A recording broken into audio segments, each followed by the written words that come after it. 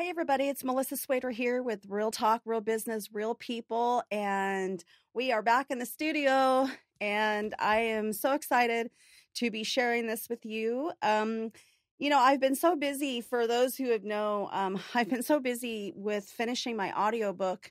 And I always have to start with that because, I haven't been in the podcast studio for months. And, last year was a little crazy because just trying to finish up start my audiobook and deciding to do that because I had so many requests for the audiobook. My paperback and ebook, Kindle, is available on Amazon, and my audiobook is now available on Audible and also on iTunes. So now you can check it out if you just want to listen to me and while you're driving or if you're on a plane. You get to kind of hear what I have to say. I know a lot of you who watch my vlogs, my 2-minute, business and marketing tips. I've had several different types of blogs, Marketing with Melissa. I've had Tuesday tips. You in 22 is my latest for this year. But I get to come in my podcast studio and really talk about bigger topics and elaborate on some of the things that I've been doing, in past months or what I feel is a current topic of today's society. One of the things I wanted to share with you, and I'm really excited about this subject because, the women in commercial real estate. So, a couple years ago, and I wanted to explain this a little bit to you because I know that it's I feel like it's really important to spread this message. So if you are a woman in this industry, into the commercial real estate industry, I want you to understand, no matter where you are in business, from, being a junior associate or associate advisor to advisor, that 3 to 5 years, mark, to that 6 to 10 year mark. Commercial real estate is always evolving. So you have to evolve along with it. That means, education. That means, networking. That means maybe joining organizations or just getting, getting wrapped up with the right people and really knowing your tribe and finding that support system. So I really wanted to explain a little bit about the women in commercial real estate and how this actually got started. So back in, a few years ago, we won't even go into the details about that, just was in a really bad position professionally. The more that I felt like I was rising as a woman in commercial real estate, media affiliations were recognizing me as a outstanding women in business, back in 2018 with the Phoenix Business Journal. Subsequently, after that year, I started getting recognized all over, by all the different things that I was doing as a marketing professional, as a director for a commercial real estate brokerage. So even though I've owned my marketing agency for 23 years, for 6 of those years, I was a director, and I took everything that I was doing for my own business, and I basically gave an employer perspective and ran it like I would run my own business. So of course I was rising, slowly to the top because, in my head, I'm a business owner. I don't know any other way than to do what I do as a business owner. So, but I felt like the more that I was getting recognized, the more I got less support and less support and less support and less support. And pretty soon there were no females in the office. And it was just a boys' club. And I don't even care to say that now because it's been, a few years. And, but, at the point where I felt like I needed to have a place where people could go to if there were other women that were feeling the same way or feeling like they weren't getting the support internally, I wanted to make sure that I had created a platform that women could go to feel comfortable and feel welcomed and didn't feel vulnerable so much that they didn't ask the questions or they didn't have a place to go. So, back in January of 2020, I had created the Facebook group, Women in Commercial Real Estate. And then I had created the page to go along with that, which is the handle is at Empower, WICRE, which is also what we use on social media. We use that hashtag, and we use the Women in Cree as our hashtags. So if you see that anywhere, you'll know that that really stemmed from our, building our platform on Facebook. Now, over the years, back in summer of 2020, I launched it. I made it official. Even though I started this in January, I didn't do really anything with it because of COVID. I felt it was perfect timing for me to announce this and get more women to join our platform and join this network of women who could lean on each other and ask for support and, offer best practices and, post their listings and all this other, anything that was relatable to, the industry. Now, since then, we've grown to almost 700 members on our Facebook group. And, over the last year and back in August, which I'm really excited because last year in August, I launched the Empowering Women in Commercial Real Estate monthly Zoom calls. Now, I know y'all know we were completely overwhelmed by Zoom in 2020. I mean, God, the COVID killed everybody. Just literally, it was just a horrible, horrible situation all over the world that we were all faced with. And we just really had to make these adjustments. And it was hard. It was hard. And, especially, where it comes to business. And I felt like we had to find a way to communicate better than just the Facebook group. Even though there was interaction, there still is today. There's interaction every single day. People are posting their listings. People are posting, their wins. It's really important. Our motto is to inspire, to motivate, to encourage, and elevate and celebrate our wins together. And that was really important to me because I felt like I didn't have anybody internally at the time to ever congratulate me except for a couple of people that I'm still close with today.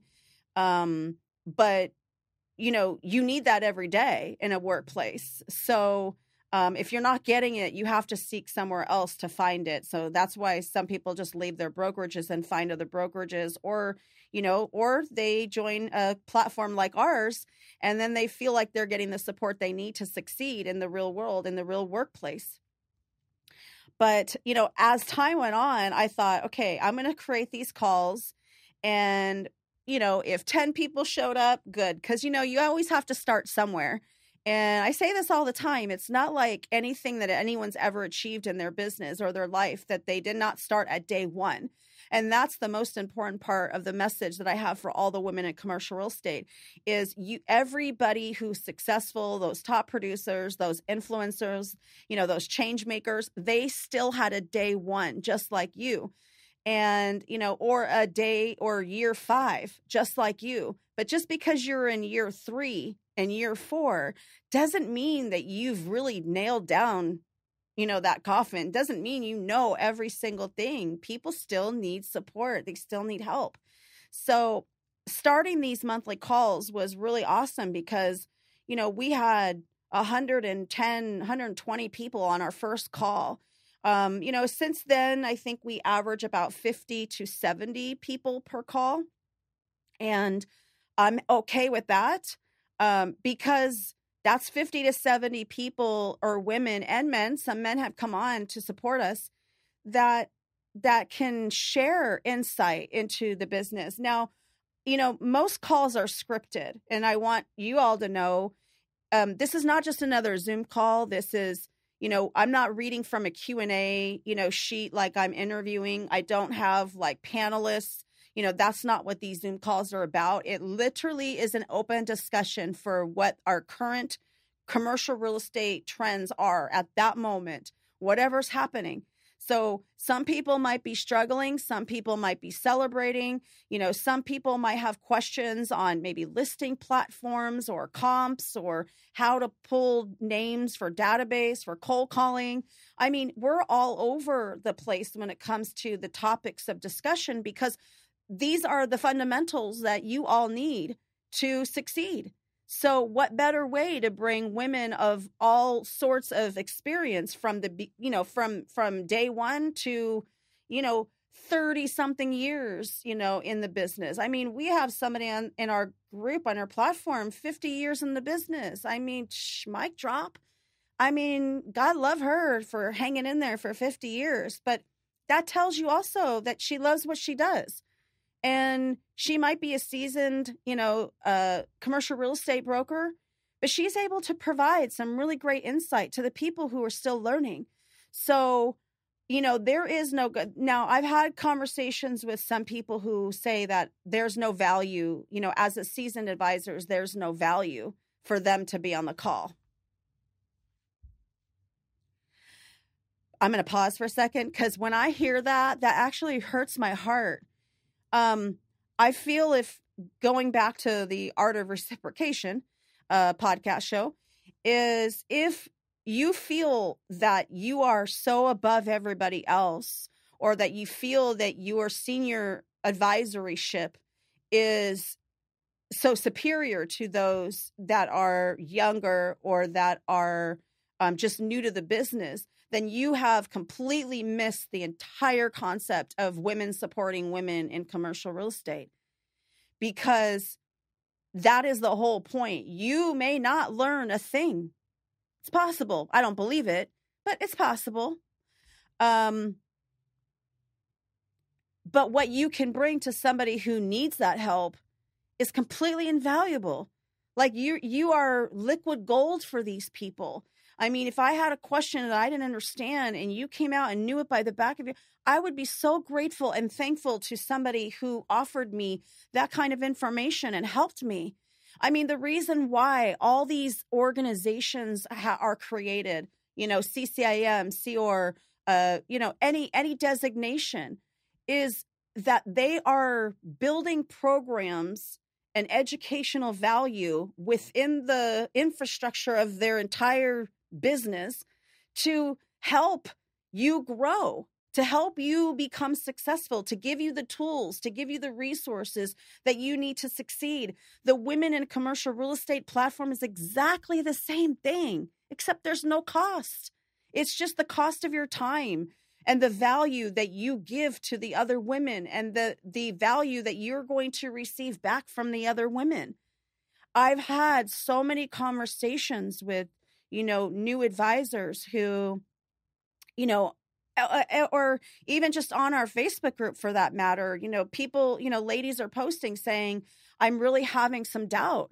I really don't know what I need to do. I'm not getting the support that I need. Should I stay? Should I stick it out? I mean, what can I do to make some money? I'm halfway to broke and I need to make some money to take care of my family. Well, innately, as a woman, you would think, that you would just naturally, offer some advice or help. And I'm so proud of these women, because on our Facebook group, they come in, these ladies are just strong, damn. I mean, they're like, they just come in, comment, hey, do this. You should try this. You need to contact this person. You need to check out this person.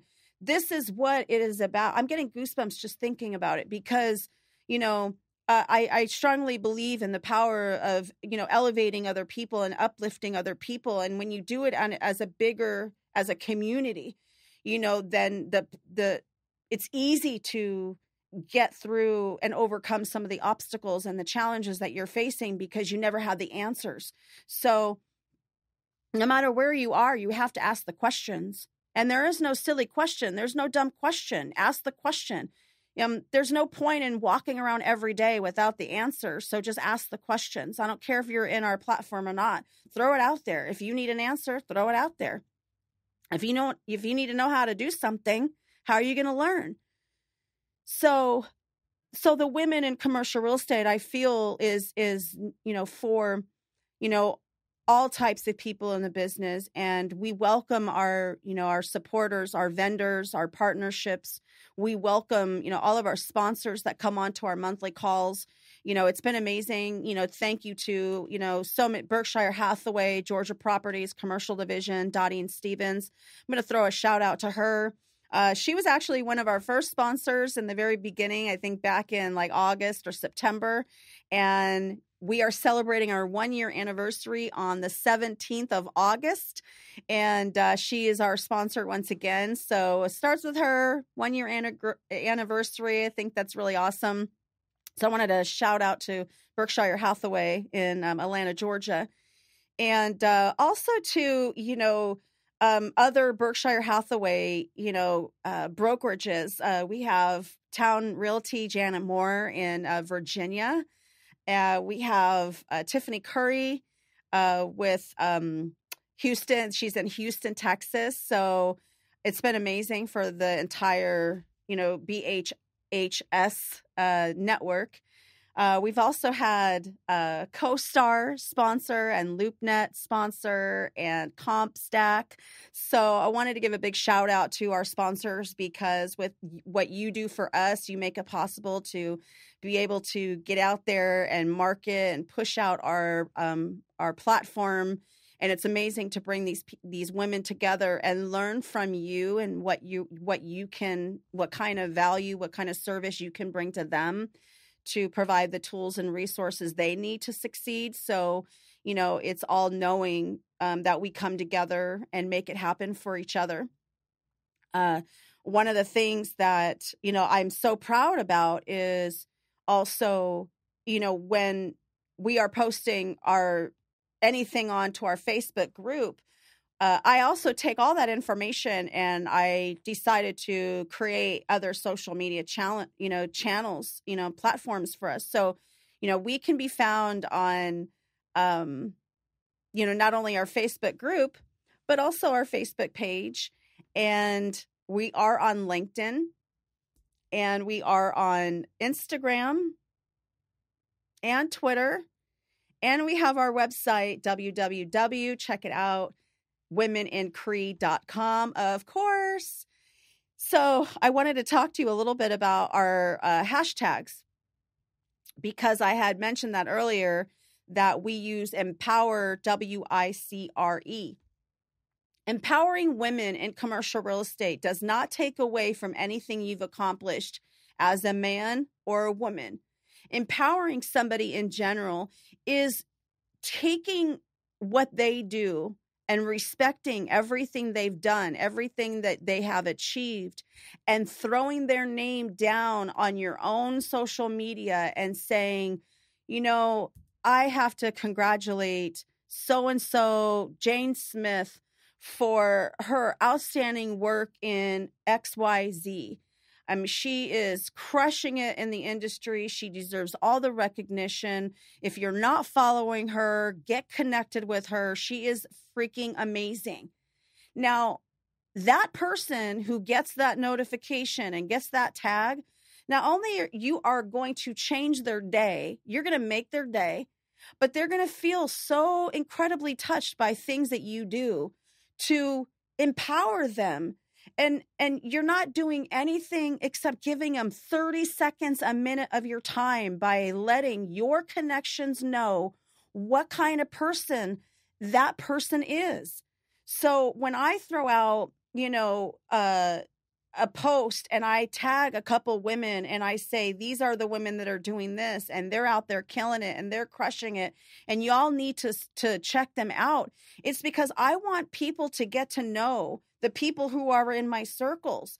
They're strong, they're intelligent, they're top producers, they're new advisors, they are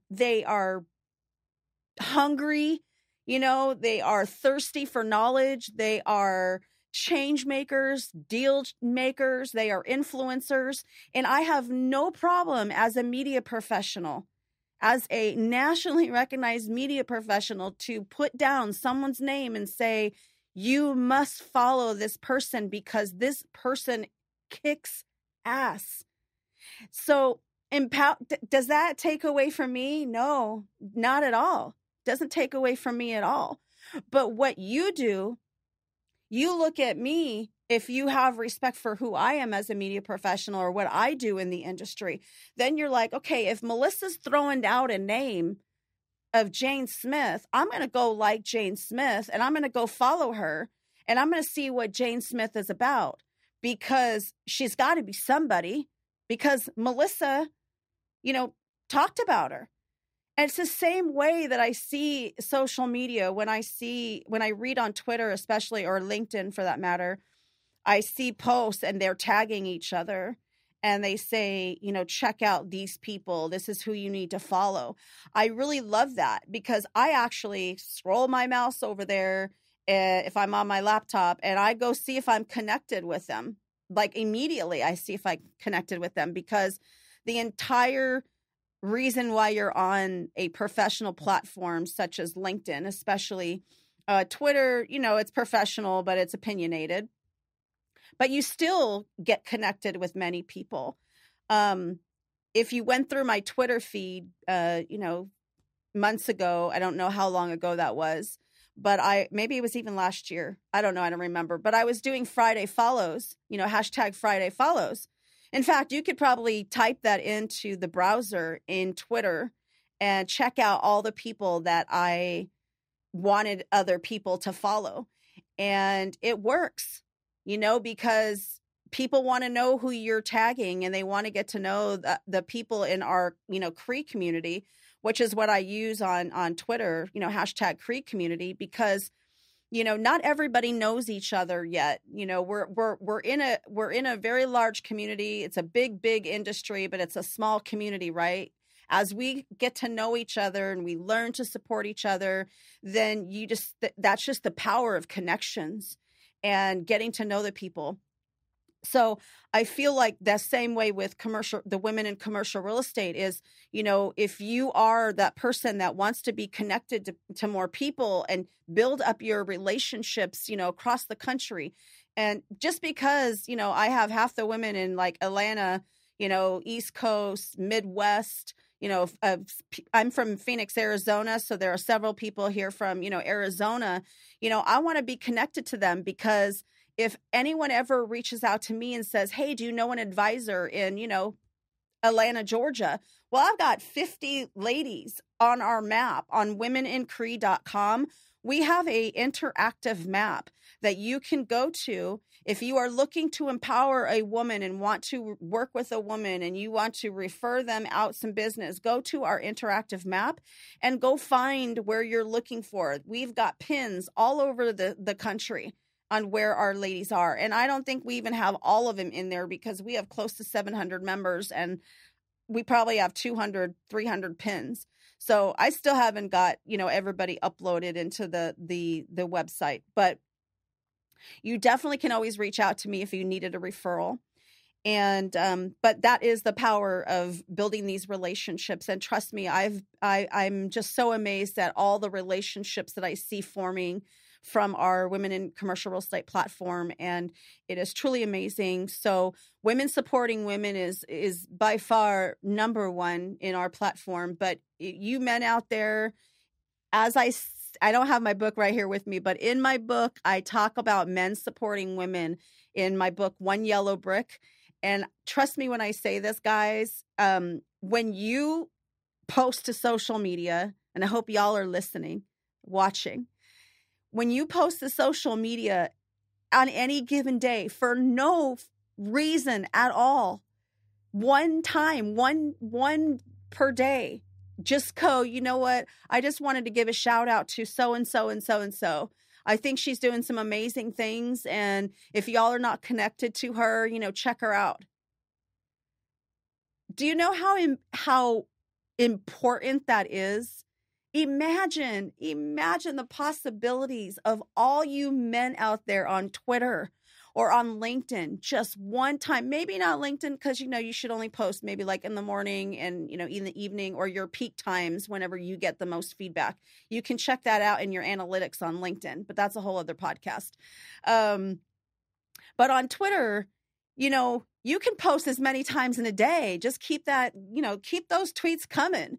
They're going to eventually see your tweets. And even if they don't, they can always click on your profile and see all your tweets, right? So take just 1-2 minutes out of your day, guys, and post something on Twitter and tag a woman in commercial real estate and give them a shout out, say something nice, say something to recognize what they're doing out there. Because you know what? The more that you're doing it, the more that you empower these women, the more they feel good, the confident, they want to work with you. And trust me when I say this, guys, we will work with all the women, all over the country. But if there's no women in that specific area, guess who's next? We got to find the right person for the right deal. So you build those relationships because, women are loyal. Let's just face it. So, but we also think very differently too. So we can come up with some really different feedback than a man's perspective and a woman's perspective and see where we're all coming from as well. So working with women and collaborating with women is powerful.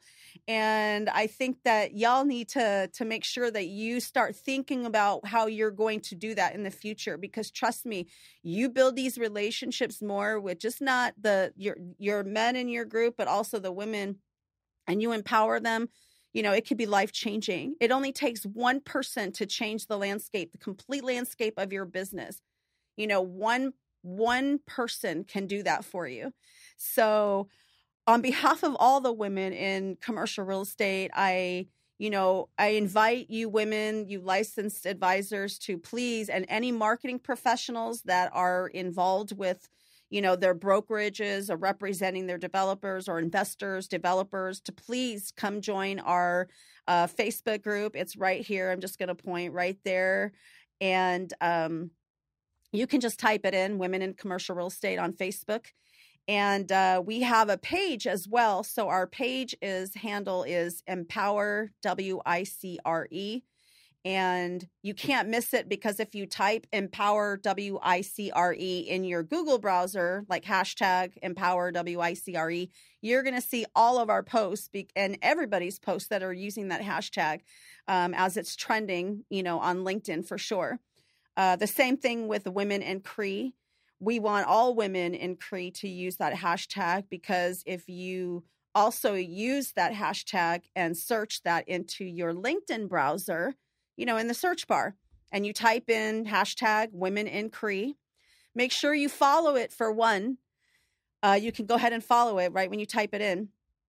And you're going to see all the posts for anyone who's using the hashtag. You just scroll down and you're going to see all of our posts. And I bet you 90% of them is from our network and our platform, but anyone who's using it will show up there. So, that's the power of social media, is that, visibility is important, but the more people that are using it and the more people who are posting, the more people are empowering the women in commercial real estate, the bigger and the stronger that we grow.